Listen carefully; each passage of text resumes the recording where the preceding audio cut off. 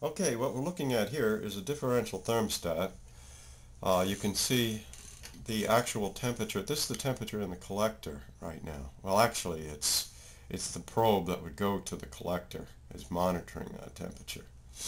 But basically, this would be the collector temperature, and this would be the tank temperature. So when the difference between these temperatures is substantial, this should turn the pump on. This other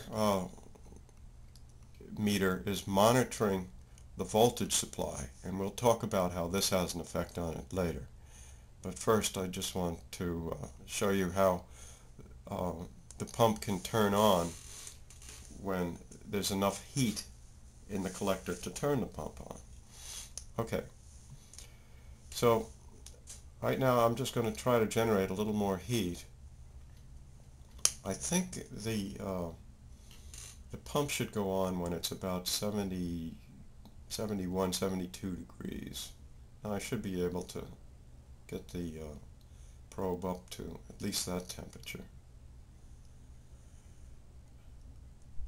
Gotta think hot thoughts here. Okay, we're up to 71 degrees.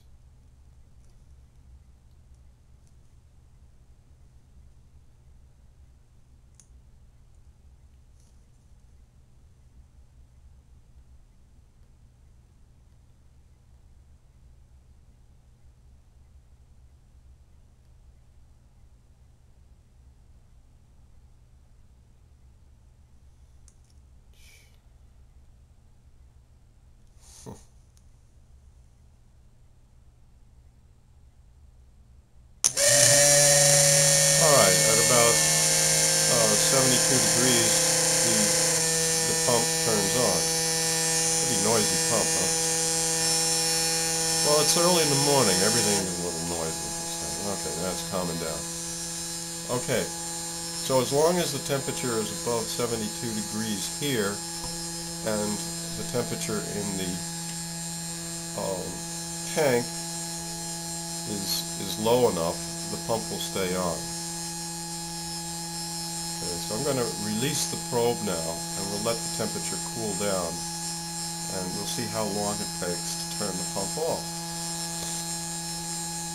Now, we don't want the pump to go off right away, even though the temperature is going down. If that happened, the pump would be going on and off all the time, and it would wear out the pump. Every time this pump starts, it's a bit of a shock.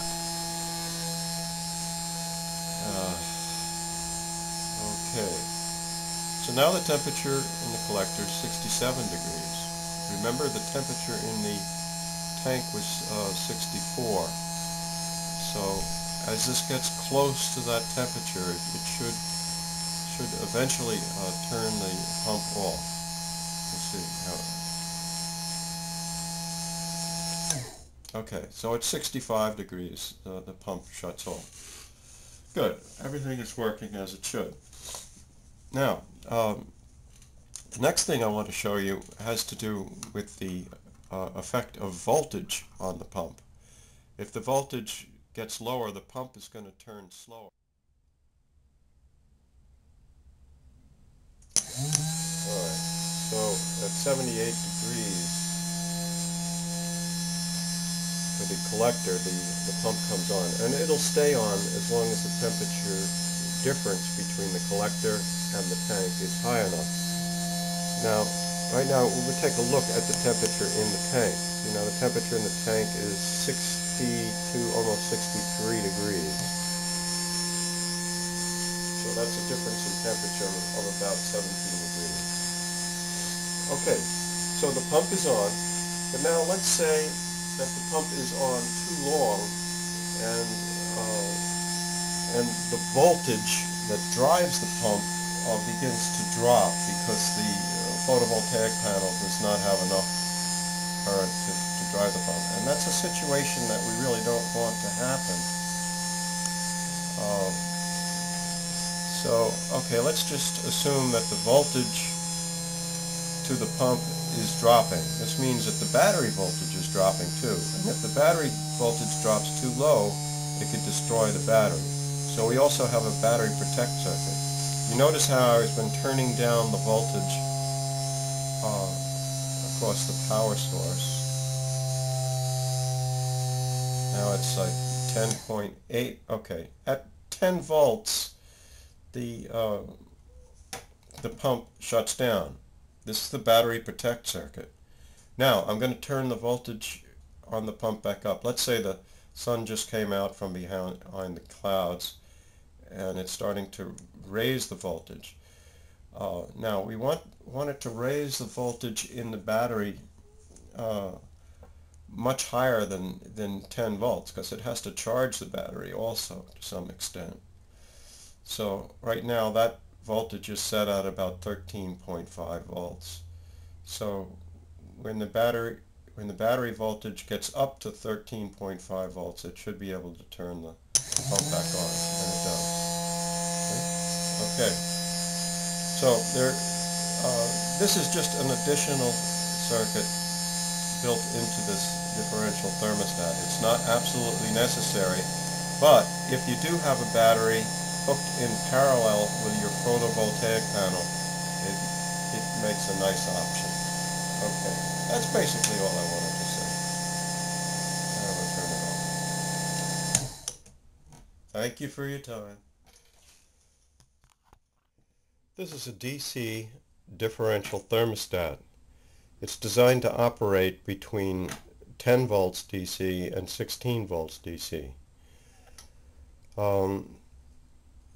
Now there are a few controls I just wanted to show you. This switch here is used to view the temperature in the tank and the temperature in the collector. It's a toggle switch, so we can switch it back and forth to look at the two most important temperatures that we're concerned with, the temperature in the collector and the temperature in the tank. These potentiometers, this potentiometer here is the most important one. This one controls the differential. The differential is the difference in temperature between the collector and the tank. And we can actually control that setting with this one potentiometer right here.